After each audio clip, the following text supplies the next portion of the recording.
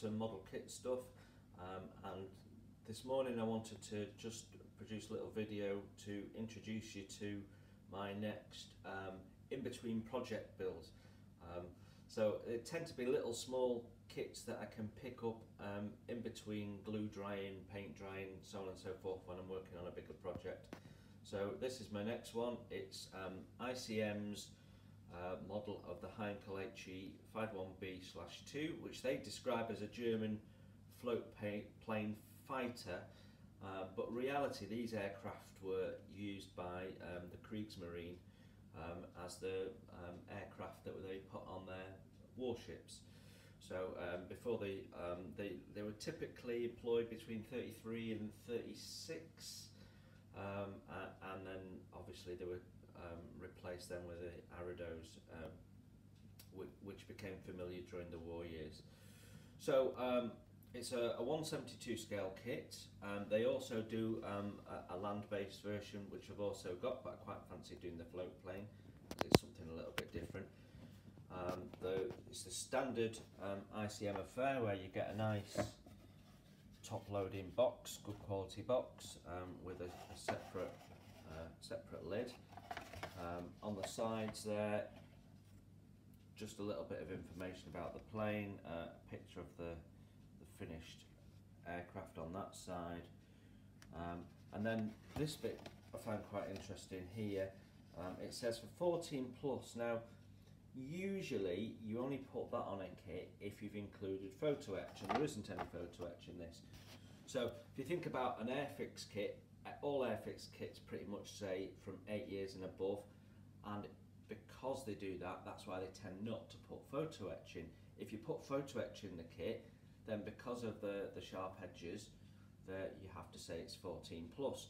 So I think that is more their standard age they've just put on, and they've not really given it much thought, but I would certainly say this kit would be approachable by someone younger with a little bit of modelling experience. Right, so let's have a look at what's in the box. So there we go, we have a set of instructions, a separate sheet to deal with the painting, a decal sheet which didn't have backing paper, the little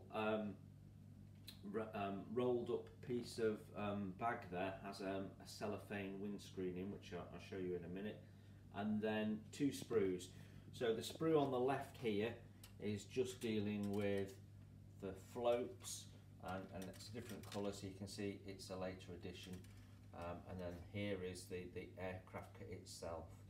So let's just have a look at these a little bit more closely. So instructions, they're in 2 languages, Russian or Lithuanian I think, and then in English. You've got a picture depicting the parts and which ones are not being used, which are to do with the landing gear that won't be deployed because you're using the floats. And then you've got the usual key there to what things mean within the instructions. Okay, and then if we go to the back page there, you've got a list of paints, quite a long list of paints for such a small aircraft, and the usual warnings, which if you're a new modeller you absolutely should be reading. And then that looks like a rigging plan. So the red is rigging that you'll have to add that's not supplied in the kit. So that's an option for more advanced modelers. I'm not sure whether I will bother given the size and that it's an in-between build project. Okay, inside we have basically, well, it seems to say 6 steps, but I can't see where 4 or 2 is for that matter. I wonder if, oh, that's interesting. So we have step 1, step 3, step 5, step 6. So I'm not sure where step 2 or step 4 are, whether they're missing. Okay, that's very interesting. Sorry, step 1. step 2, step 3, step 4, step 5, step 6. That's not very clear. I'm probably going to draw a line and divide that up a little bit. Okay, so we've got, as usual with an aircraft, you've got cockpit to start with, basic bucket seat, floor pan pedals, joystick. There's no mention there of decals for the dials, and having a look at the decal sheet, I can't see that there is any, so that's quite basic. So there's not much going on in the way of detail in the cockpit. Then we have fuselage, tail added, exhaust components, machine guns, and the prop going on at this stage. And then we build the floats, wings going together at this point. Then we're flipping it over, a couple of items to add, looks like the radiator and the floats, and then that completes your build. So very easy, very straightforward. Let's have a look at the painting instructions. So these are not in colour, and what it gives you is an option there for black or green, I think, and then it gives you the decal locations as well as the colour instructions, and it tells you that this is the onboard plane of the cruiser Leipzig from 1936. Okay, and then if we flip it over, the other painting option is Haltenau Summer 1936. So it looks like the colours are the same, although they've gone definitely black, no option on that one. So I'm guessing at different times in its life the other one had different float colours. So and it looks like the main colour is actually a mix of paints. So if we look at the paint instruction there, see 50% pale grey, 50% flat hull grey, and it's shouting out the Model Master paints there. But it does give you the actual names, so you could find alternatives easy enough. Okay, right, so fairly simple basic instruction set. Let's have a look at the floats first. So yeah, so you've basically got two sides and a top section. There's a little bit of detail there, but the floats have absolutely nothing on. So I would have expected panel lines and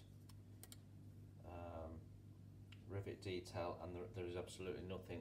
So this is suggesting to me, if I'm also seeing a little bit of flash, that this is an older kit, maybe one of the earlier ICM kits.